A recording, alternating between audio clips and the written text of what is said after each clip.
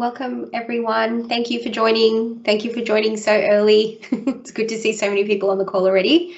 We'll get started in a couple of minutes. We'll just give it a few more minutes so that people can join the call. But while we're waiting for people to join, I'm really interested to know where you're from. So if you wouldn't mind putting in the chat which organisation you are joining from, that would be really appreciated. So also I'll quickly introduce myself so you all know where I'm from. I'm Claudia Piscatelli. I'm the Chief Marketing Officer at Engage Squared. So Engage Squared are a Microsoft Gold partner and Partner of the Year winner for 2021, which we're very pleased about.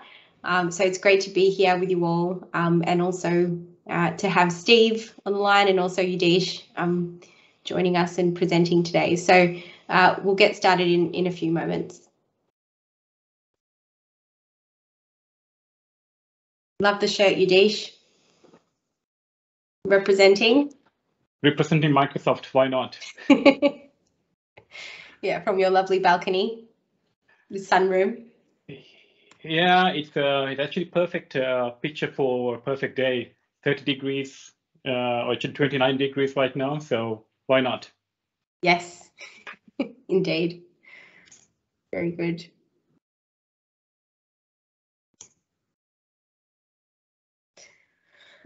Lovely. Well, it's 12 o'clock on the dot, and we have quite a few people on the line, so perhaps let's get started and kick off. Welcome everyone to our third masterclass session in our series of 3. This is the final one for our series of 3 masterclass sessions.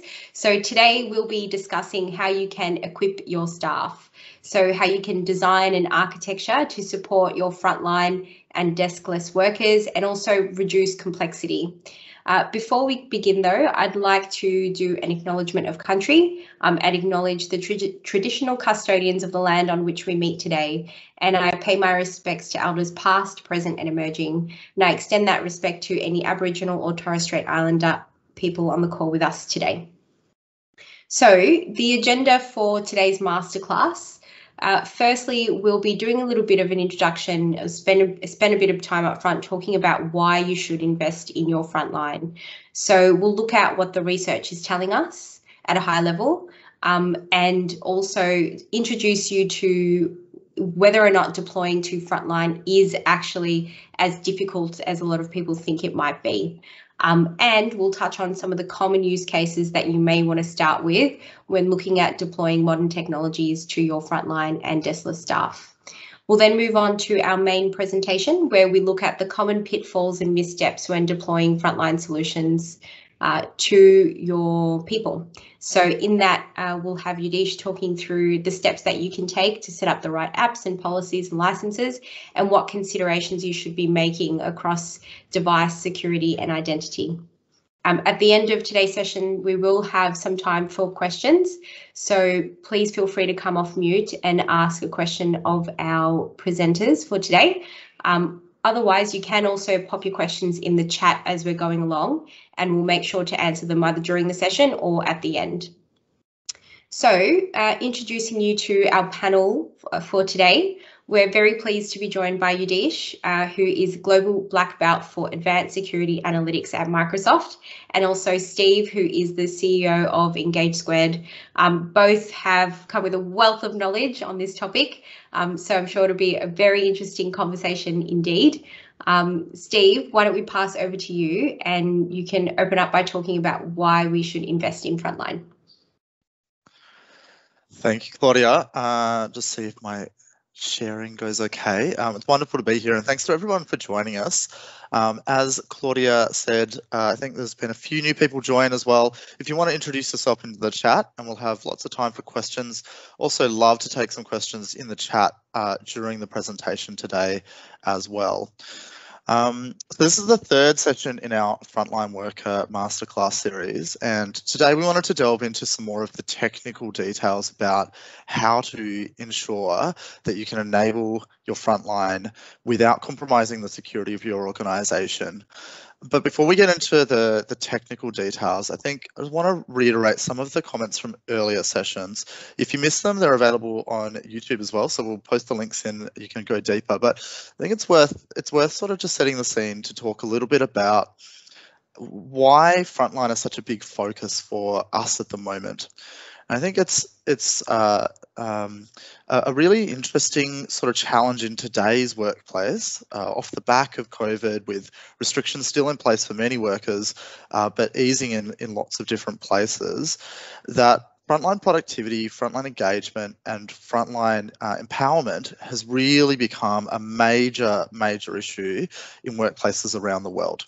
That frontline staff are the face of your organisation. They're engaging with customers or patients, representing your company's values and brands. But traditionally, we haven't really given them very good IT tools. It's always been felt that that last mile, connecting into the broad number of people and deploying technology in a way that is secure, has been too difficult, too costly, too complicated, and not something that technology teams can actually meaningfully achieve. But what's becoming increasingly clear is that to actually empower great customer experience, great patient experience, and great employee experience, you need to be able to better engage with our frontline. That we need to be able to provide them with technology that powers higher productivity, that increases their engagement with our organisation, that drives better business outcome. It's becoming increasingly important because of the additional pressure that's been put upon workforces in the wake of the pandemic, be that stressed healthcare workers who have had to deal with higher volume and greater pressure than they've ever had to deal with, or into retail space where there is increasing pressure on retailers to provide better workplace conditions and much more effectively engage with staff to deal with increased challenges around employee retention and engagement. What's also happened in the last couple of years is that the technology's actually improved substantially to enable us to actually connect with our staff working in the front line. And so we're in a better position than we've ever been to provide tools to overcome these challenges, to actually empower our frontline to provide amazing customer experience, to provide great patient experiences, and to be able to engage with, understand the direction of our organisation, the strategic imperatives, and connect in with both operational and more strategic objectives. We're often asked, though, where do we start? Large organisations, lots of investment in legacy technology. Perhaps you've already got some investment that has empowered your frontline to do some things, but that it's difficult or complex to onboard additional workloads or to empower different ways of working. In our last session, we talked a little bit about once you've done the deployment, how to then start to pivot and expand upon that and use technologies like Teams and Power Automate to improve the employee workflow, employee experience. But if you don't have the foundation set up, then getting to that increased level of productivity can be quite difficult.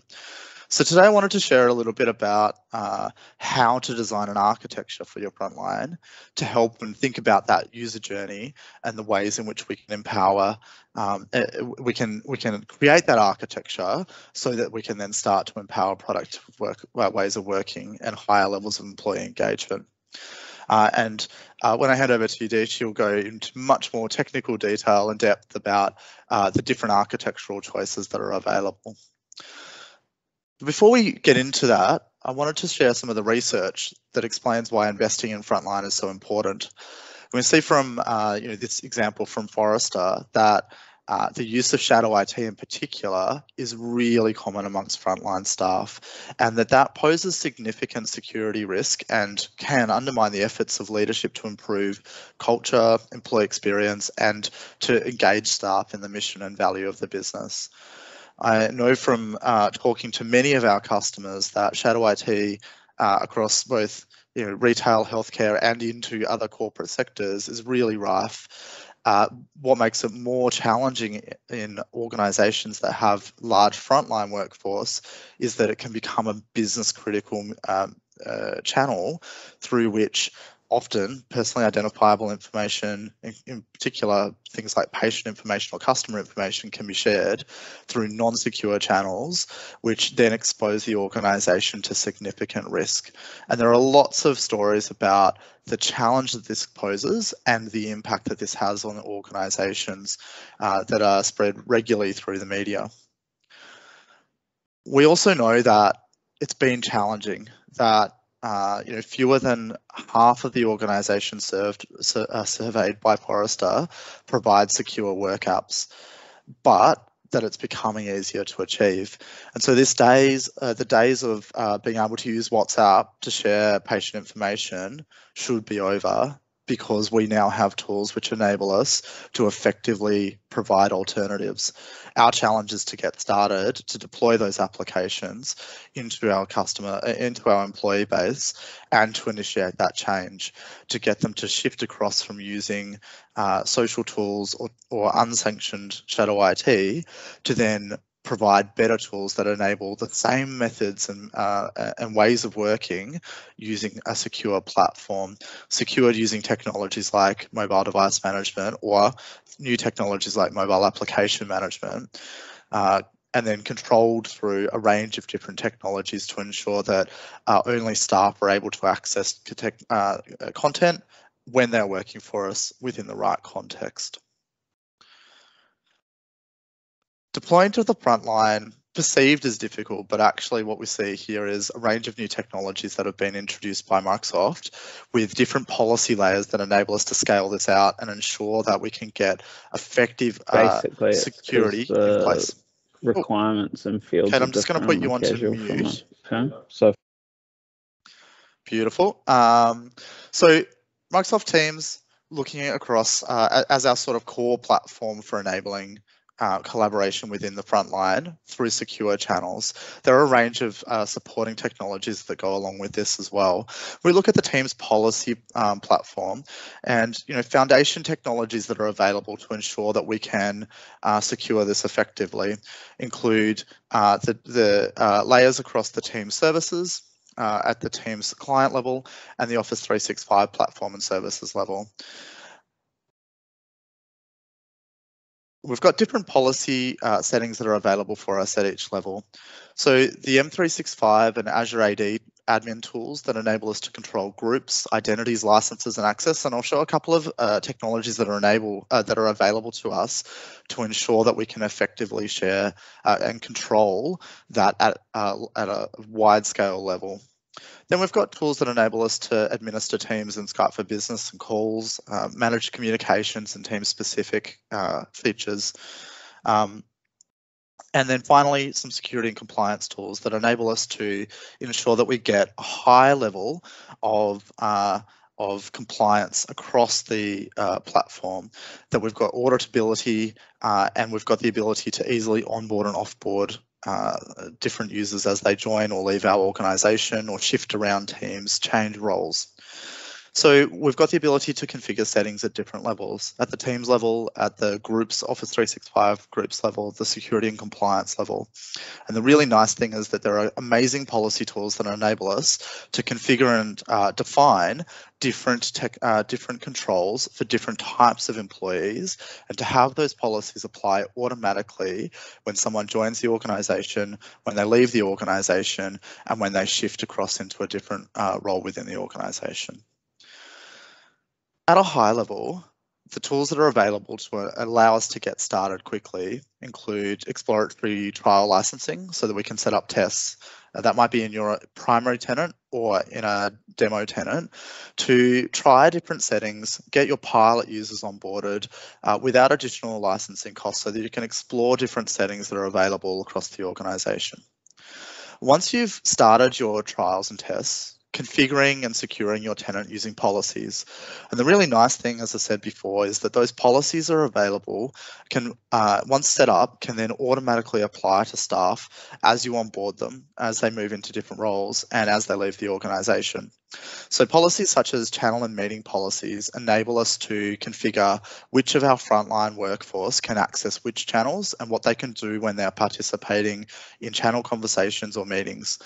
We can restrict their ability to share messages, to post or to reply, to use app mentions, or to invite guests. That then enables us to set up teams for specific business purposes to replace some of those shadow IT technologies that we mentioned before without exposing the whole set of information on our tenant to all users, or enabling frontline guest access so that we're able to control and lock down that content.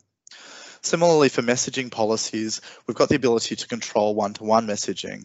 And for the frontline, that may be that we can restrict messaging to within a particular team, a particular group of users, or turn it off completely for specific types of employees. Keep in mind that sort of balance between official tools and shadow IT tools, and ensuring that we can empower different ways of working without compromising our security and forcing staff to fall back to frontline technologies. Look at app setup and app permission policies, really useful for deploying frontline apps whilst restricting the ability for our staff to access apps which we may not want them to use because they may impact upon productivity. So, for example, deploying technologies or tools such as walkie-talkie or shifts or Viva connections to our frontline to enable them to access key corporate information, policies and procedures, or participate in key use cases such as managing their own shifts or communicating within their team. And the nice thing is that this is available through a range of pre-built PowerShell scripts which are supplied by Microsoft on GitHub, or using the onboarding wizard for frontline workers, which is a new innovation that was launched recently to enable us to do this all through the Office 365 admin interface, and to be able to effectively onboard staff, assign them to roles, and then have the policies apply to those new staff automatically. I'll show you in a minute tools that are also available to delegate that. If we're administering that from an IT perspective, then we've got great tools to do it from our side, but we can also delegate that down to the administrators or managers within each of our facilities. So we might have frontline managers onboarding new team members automatically without the need to engage with technology using the My Staff tool, which is available now. And finally, thinking about the way that you'll set this up and roll it out to the organisation is critical. So we talked in the last few masterclasses around the ways in which we could configure policies and then start to use teams to empower common use cases. So thinking about how you set up the your team's environment for your different use cases is really a great opportunity for driving additional engagement from your frontline staff, and then giving them a clear reason to shift across from the shadow IT that they may currently use to then use the official tools which you've got greater control over. Things like piloting common use cases in your organisation help to unlock those and identify the ways in which you can communicate to your frontline to get them to shift across to using Teams. So thinking about how you will encourage them to install Teams, and then the reasons why that will engage. Do you want to get them to engage in team spaces that have been set up specifically for the team that they belong to or the facility that they work within? You may set up a group that is for store managers to enable cross store collaboration and knowledge sharing. We may set it up so that you can power a business process like click and collect by having a channel that's set up for each store and automatically sending click and collect requests through to that channel, so that a team member who's on staff at the time working and rostered on is able to pick up that click and collect request and go and prepare for the click and collect collection. Similarly, thinking about the apps that you might use and how you'll deploy those into the organisation. So using technologies like walkie-talkie, potentially pinning that for the staff that are working within your facility so that they can use that technology to communicate in a secure, effective way within your store or within your facility or the ward. Also looking at ways in which you can start to build upon that. So once you've deployed the core functionality, using a technology like Viva Connections to build in advanced use cases like a COVID attestation using the Teams app there. So thinking about how to roll it out, finally, thinking about the ways in which you'll administer it. So my biggest tip from today is that user management has really been perceived as that big challenge, and Yudish will delve into this in a bit more detail about exactly that technical architecture that hangs together and how we ensure that users really only have access to the content, that we verify who they are without imposing significant overheads upon them, and that once they're verified, they're able to access the tools that make them productive, that give them access to the information that they need to work, and that enable them to engage with our organisation, with their colleagues in a store or their communities around them. My Staff, which is the tool that we've got up on screen now, is a really amazing way of doing that without imposing additional IT burden, taking advantage of some of the new technologies that Microsoft have released recently to enable very simple but secure access to this technology. So My Staff enables delegation of user management to managers within a particular location. That might be within a store, within a hospital ward, or other sorts of locations where we've got the potential for new staff to be joining or leaving semi-regularly, and we don't want to have to go through an onerous IT onboarding process. So we can delegate the ability to managers within each of those locations to onboard new users into those locations. And one of the things that I think is nicest about this technology is a very simple way to enable phone logon to secure systems. So a manager can invite a new user, register their phone number only, and that can initiate the onboarding process and use their phone number as the key identifier for logging into the system. You can also secure this using traditional email and password, and if you do that, you've got the ability to delegate to managers to reset the passwords for their staff and then to remove staff from their team as well. So ensuring that you've then got a process that enables new staff joining a team to be onboarded really effectively, to be able to join a team and participate in that team's business processes, to engage with the team through Teams, to use tools like walkie-talkie or participate in Yammer communities, and for that to be done completely in a completely secure way without needing to engage with the IT team or to think about things like a service desk call. They're immediately productive, they're immediately able to access the tools that they need to do their job. And if you enable advanced features like shifts, they're immediately able to engage with the organisation in a way that facilitates their personal productivity. So high level, that's my summary, that there is a real imperative for us to engage with frontline across a range of different, for a range of different reasons, not least of which that it's a really challenging environment for workers in the frontline, regardless of which industry they're in, that it has historically been pretty difficult to reach them, but it's becoming much easier, and that tools like the My Staff tool that I've got up on screen here can really facilitate that onboarding process and ensure that you can get them onboarded with access to your technology very quickly without compromising security. Now, to go a bit deeper into that, I'm going to hand over to you, Dish, to talk a little bit more about how we enable that in a zero trust environment. Excellent. Thank you, Stephen. I'm going to, if you don't mind, I'm going to quickly share my screen. I'll do that from my end.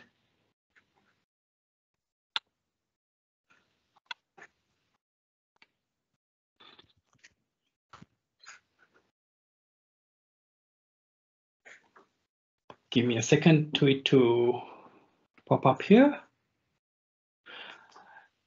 I hope everyone can see my screen now.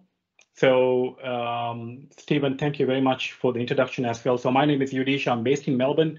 I work as a global black belt. Essentially, that translates into a technical SME across Microsoft. I work across the Asia region for our strategic customers in the region. I've been in security for actually more than 15 years in my career. Before we start, I like to sort of ask all the participants here in the audience, what do you know? Have you, actually, single question, if you can you can use the reaction button, maybe the thumbs up so then I know that at least that you're across the topic. Have you heard zero trust in your conversations through other vendors or through Microsoft or in articles in the past?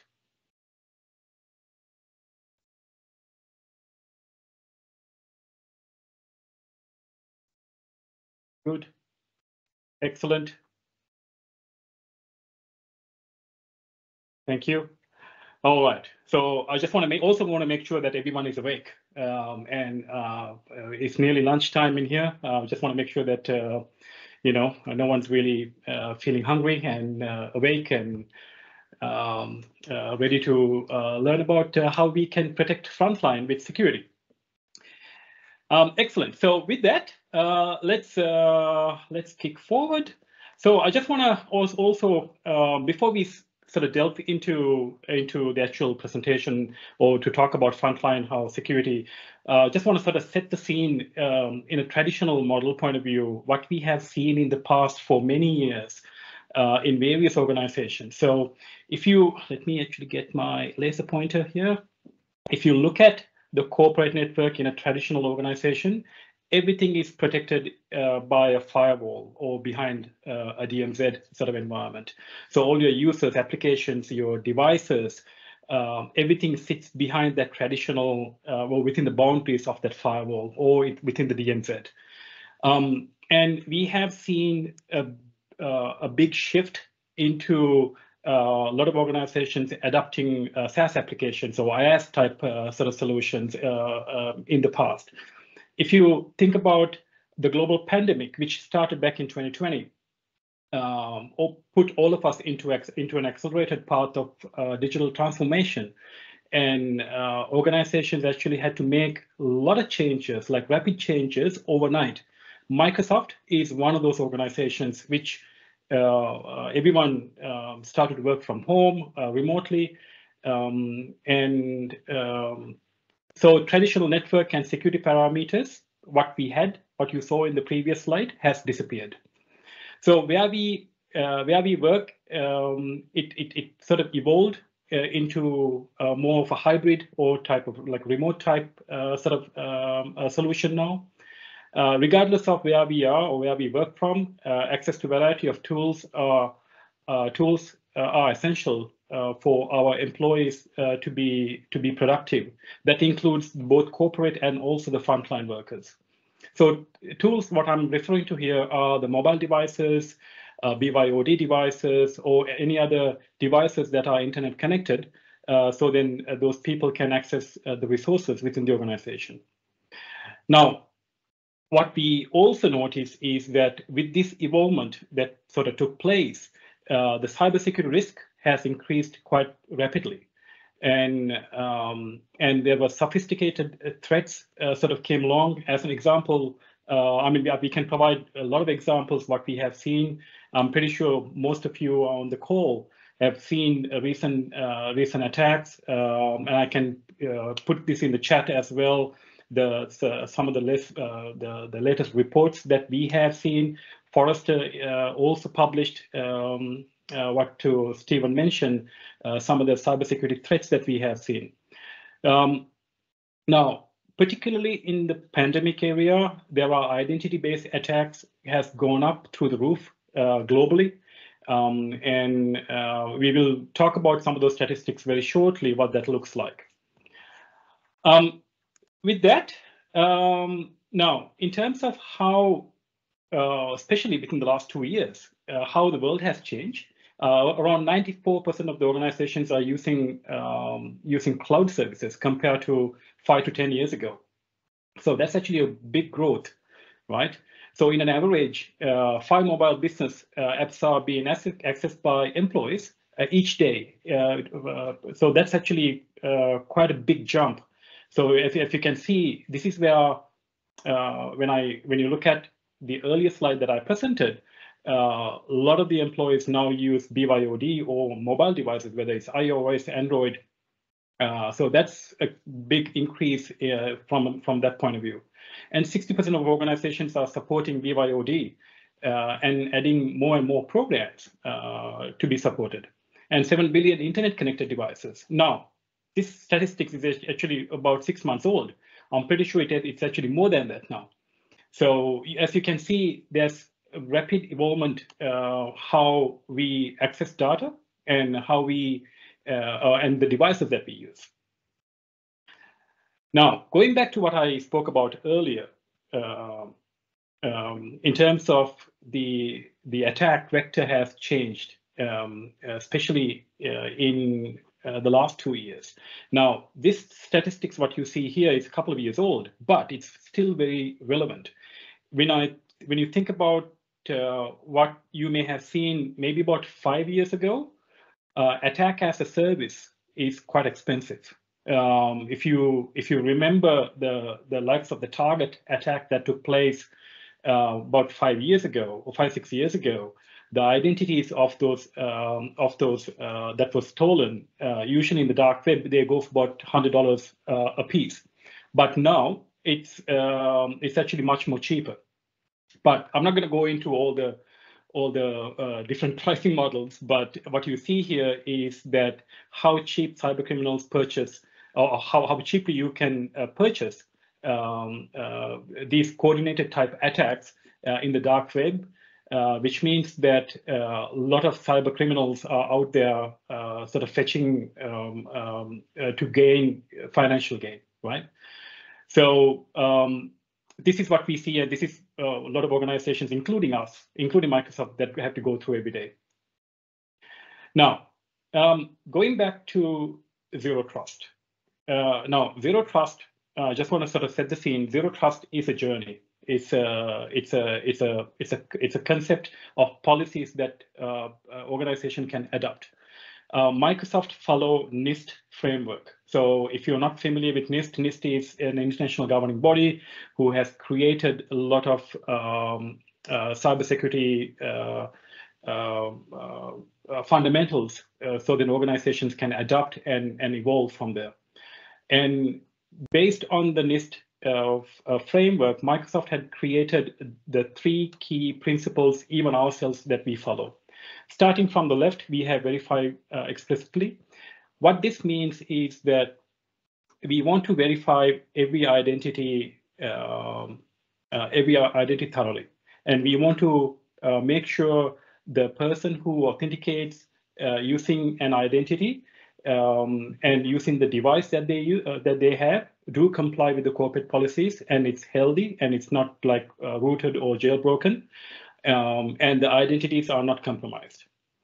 Moving into the second, use least privilege access, is how you what type of access that end user have. As an example, life cycle of an end user in an organization.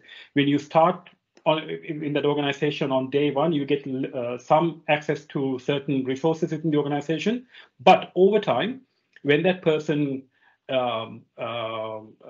grow with the organization as part of a project or whatever the additional work that you get different type of access. But most organizations do not revoke that access that was given throughout the journey. So we want to make sure that the least privilege access being always put in place. So then when something does happen, from a lateral movement point of view, there's less probability an attacker can use that user identity and move into other parts of the network.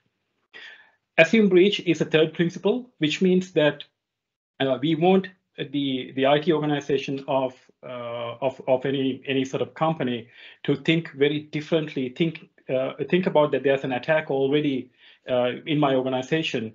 When you do have that mentality, you design and create your network security parameters and network security architecture very differently. So these are the 3 key principles that we have across Zero Trust. With that, with Zero Trust, those 3 key principles, we have 6 pillars that we address Zero Trust. Starting from the left-hand side, you see identities and endpoints, which are the 2 main things that I'm going to talk about today. But ultimately, what we want to protect is data. Data is our crown jewels, right? And based on what applications that you use, whether you use an on-prem application or whether you use a SaaS-based application, and how you're going to communicate that through, whether it's a publicly sort of accessible or in a private network. and how you provide network security to essentially to govern these applications. And here in the middle, you see the policy enforcement. I will talk about this very shortly, what that looks like and what we mean by policy enforcement. I'm pretty sure most of the people here on the call knows conditional access as an example, and that essentially governs who has access to what, and in terms of how you can limit access to certain applications in certain situations, right? And here you see the visibility, analytics, and automation. In here, what we are referring to is that how you, from a security operations point of view, as part of your SOC, how you have how you can get end-to-end visibility when something bad happens, and how you can quickly remediate and go back to a normal state, right? Now I will, as I mentioned, I will focus more into identities and endpoints, and sort of pivot into how you can sort of adopt both identities and endpoints into frontline worker sort of protection side of things, purely having that zero trust sort of mindset, right? Now, I just want to sort of highlight the foundation of any great zero trust security model starts with securing identities and endpoints. Now, identity-based attacks, as I mentioned previously, like password breaches are still one of the most common attack vectors, with 80% of breaches involving the use of lost or stolen passwords. And with workers being distributed and using a variety of devices, unsecured devices also can put your data at risk. Now, as I mentioned, data is one of the key things, or crown jewels that we are trying to protect. And 60% of BYOD devices today are unsecured, are actually tagged as unsecured, or could be rooted, as an example. So having a secure modern identity and endpoint management implementation within your organization is one of the key critical things to drive that zero trust adoption within the organization, right? And again, I just want to sort of emphasize, zero trust is not something that you can turn on today and complete by tomorrow. It is a journey, and depending on the outcomes an organization is after, and the budget and the involvement of the key stakeholders in an organization, it can take time. Microsoft, as an example, we are still going through the zero trust journey, and it has taken us over 2 years. A lot of the organizations that I've been talking to on zero trust, it's as I mentioned, it's a journey, can take more than can take from 3 months to a couple of years. And I'll talk about how you can go, the easy things that you can do as part of your adoption very shortly, right? Now, going back to the identities and endpoint, and we recently did a what do you call a total economic impact study with Forrester Research about identities and endpoint in sort of in a more cloud managed, modernized sort of endpoint management sort of solution, and couple that with the likes of Azure Active Directory to manage these endpoints, and what sort of benefits that an organization essentially would get. So organization, as part of this research, organizations saw 45% reduction in the likelihood of a data breach, and also saw 75% of reduction of password reset requests that they typically see requests from end users into IT staff. And organizations also saw the increased IT efficiency with 50% reduction in overall management effort throughout the organization. So as you can see, there are essentially benefits for an IT organization can make by adopting things like zero trust, things like proper identity, things like proper endpoint management, right? And whether it's a endpoint management in here, endpoint management, what I'm referring to is purely managing your Windows and Mac sort of devices, and also your BYOD devices, which I will talk about that very shortly. With that, I will pivot into identities in more detail, and we can talk about how an organization can look at adapting identity. Now, to achieve zero trust from an identity point of view, this is a sample architecture and any organization can adapt.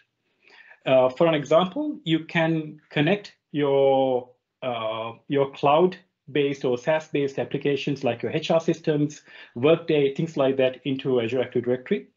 And also you can couple that with your on-prem hybrid environment, right? Then you can also enforce things like single sign-on so then end users can have a single sort of like a seamless experience when they access your cloud applications. Now, so this is a typical, I would say, in most organizations who has a hybrid environment, this is a typical architecture that we have seen. Now, some of the challenges or some of the areas that I would call out is that we want to ensure that users who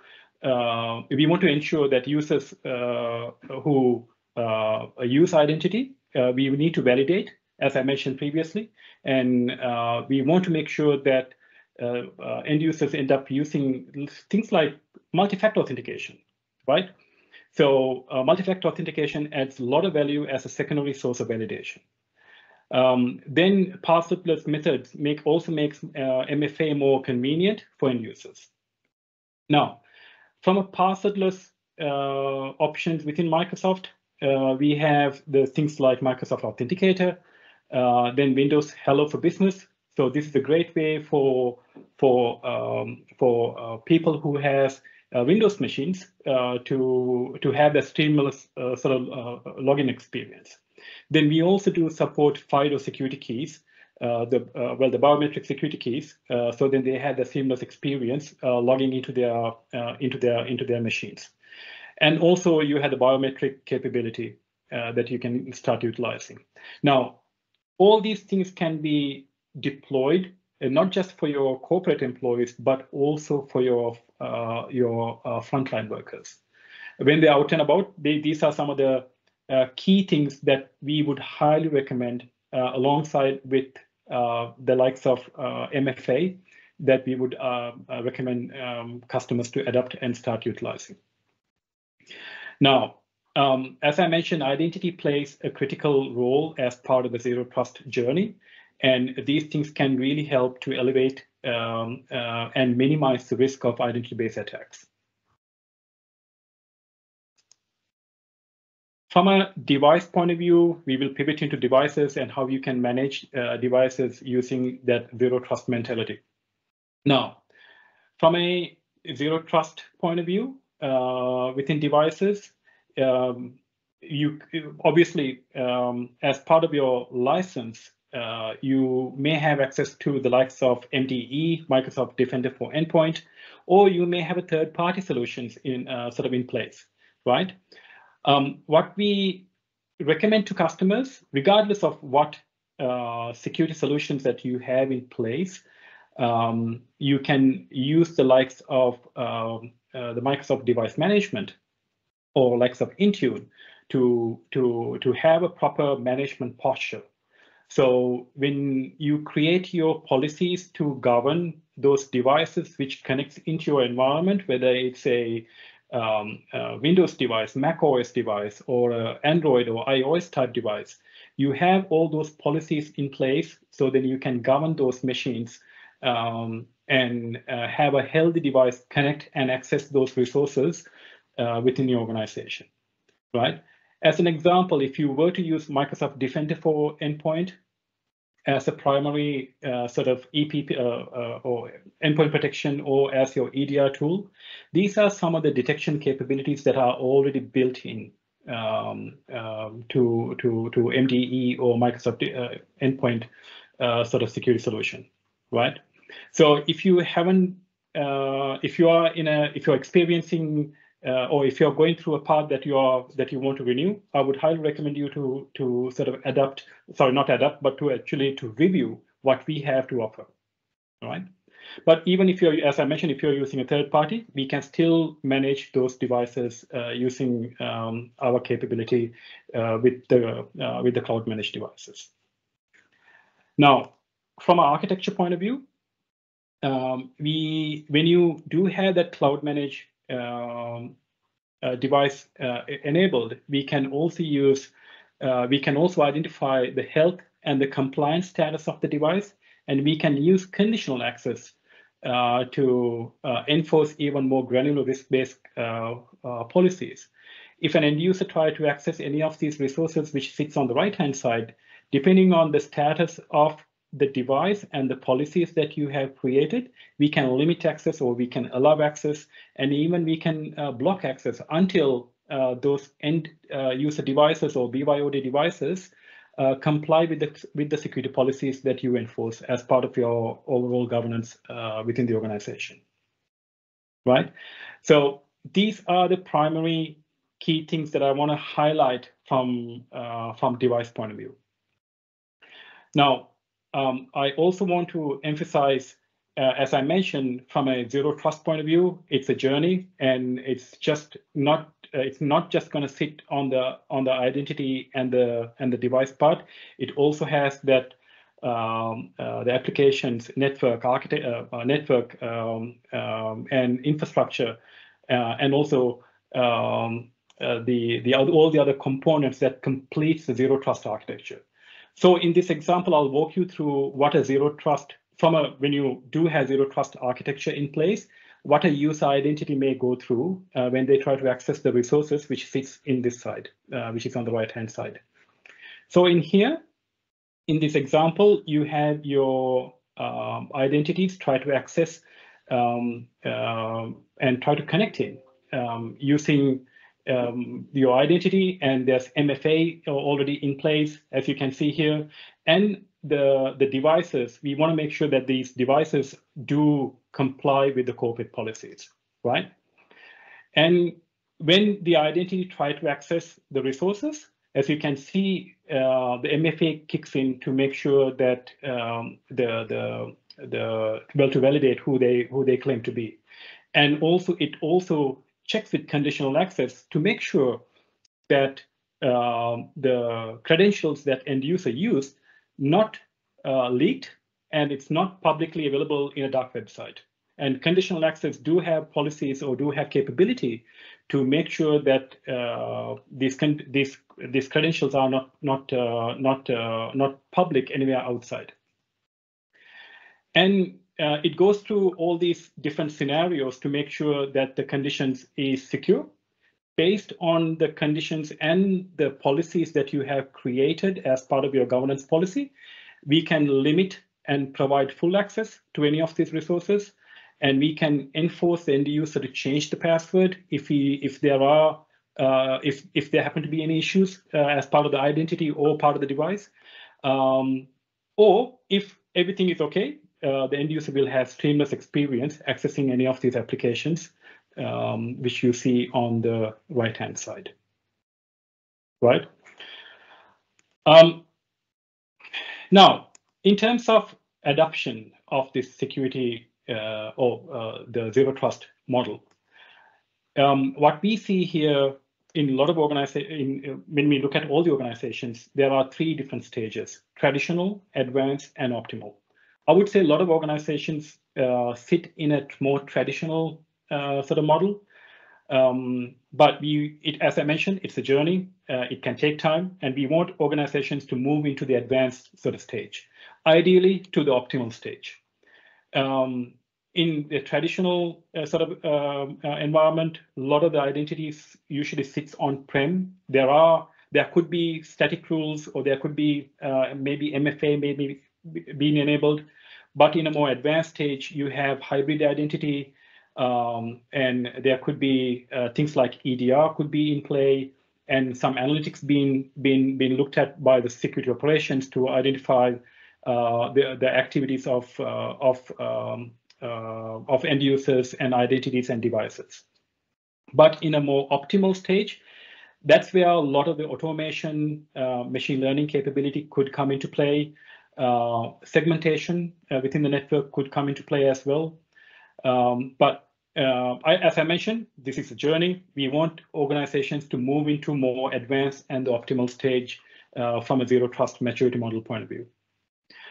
I know I'm nearly up to time, but what I would highlight here is that organizations can adapt zero trust to protect identities and devices, and you can easily use things like multi-factor authentication. It could be part of your existing license. So I would highly recommend to you to look at whether it's Microsoft or even third party, to protect your end users from identity-based attacks. And also from a device point of view, proper policy management and posture management with compliance policies will help for your frontline workers to secure their devices and also their identities. We will share these slides with you, but in the maturity model that we have, you can also do an assessment across your organization to identify which model that where do you currently sit in the maturity model.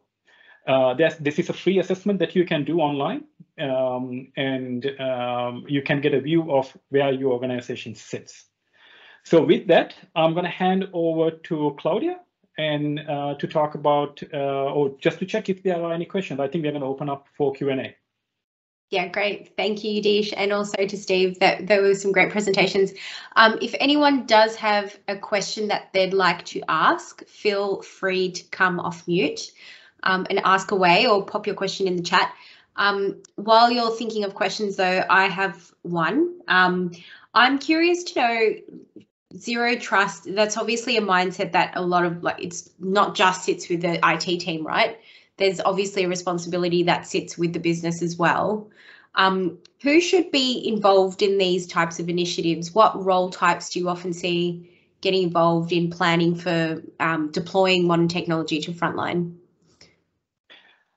Yeah, that's a great question, Claudia. I see the zero trust architecture typically sits in multiple business group, multiple people within an organization. That includes the CISO of the organization, or the IT manager, or the IT directors of the like. So you need to work with the folks who own the security of the organization, because zero trust is part of security, and how you govern your identity, how you manage your devices, and how you protect your data, essentially. So it's, as I mentioned, it's a framework, it's a journey. So you need to have key stakeholders involved within an organization to drive the zero trust adoption across identities and devices. So especially for frontline workers, there could be applications that you need to protect, right? So they could be sitting on-prem, or they may be using a SaaS application. So how can you properly provision them, and how can you properly give access and validate those sessions are secured? So it's I would say typically a good place to start off would be with the CISO organization, or if you don't have a CISO, could be the IT director or the IT manager type organization, and then work your way through. Yeah, great, thank you. Any questions from the group on the call?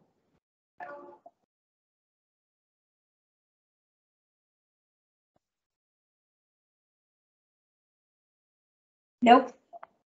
Don't be shy. Well, I've got another question for you, if no one else has a question that they'd like to ask. How long does it take to adopt all of this? So what's the process for adopting zero trust in the organization, and yeah, how long does it take? Yeah, that's a good question as well. I mean, I get this quite often. As I mentioned throughout my presentation, It varies from organization to organization. As I mentioned, Microsoft, we are still going through zero trust adoption.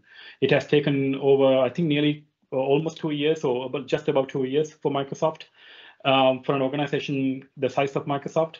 Again, it all comes down to the outcomes and the drivers that you have. I would say a good place to start would be the zero trust assessment, what I mentioned earlier. This is a free tool available online where you can get a view of what your organization currently has, and what other tooling, or as part of the adoption, what other tooling and things like that you need to adapt as part of the journey. Now, one of the things that when I speak to some of the large enterprise customers is that in a lot of the organizations, they purchased not just Microsoft tooling, even third-party solutions. They purchased a lot of these tools to create a successful zero trust journey.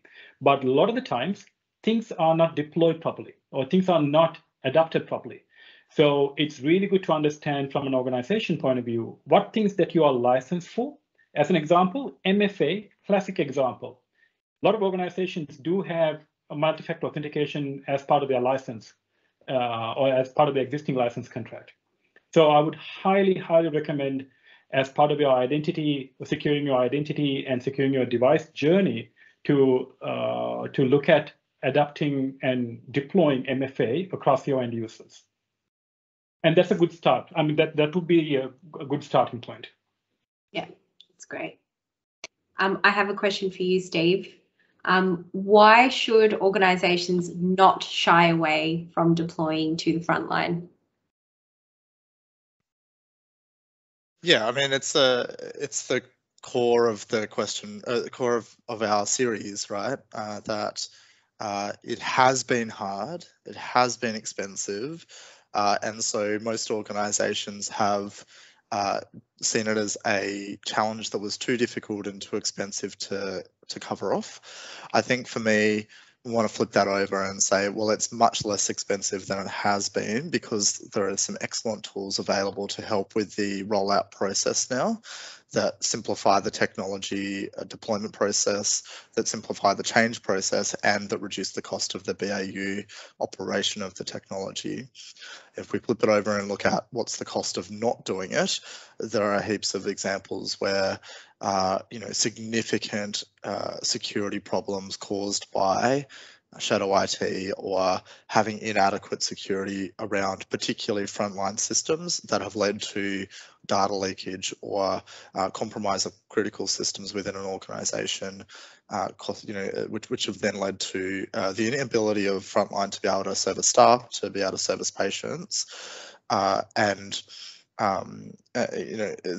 all of that sort of points together to actually there is a significant benefit for us to start to re-examine the tech landscape that we've got for frontline workers, that we can more quickly achieve that outcome now using the technology that's available. That then helps us to look at the next step, which once we've got the foundations in place and start to shift across from shadow IT to supported systems for collaboration, for communication, for community, we can then start to look at business process engineering, re-engineering and optimization, which then provides significant, or the opportunity for significant cost savings or significant productivity improvements, and particularly where that can overlap with the customer or patient experience, significant increase in the way customer satisfaction with the way in which we've done business and engaged with them. So I think the opportunity is really significant, and the barriers to entry are significantly lower than they have been in the past, which is really a great time for us to be looking at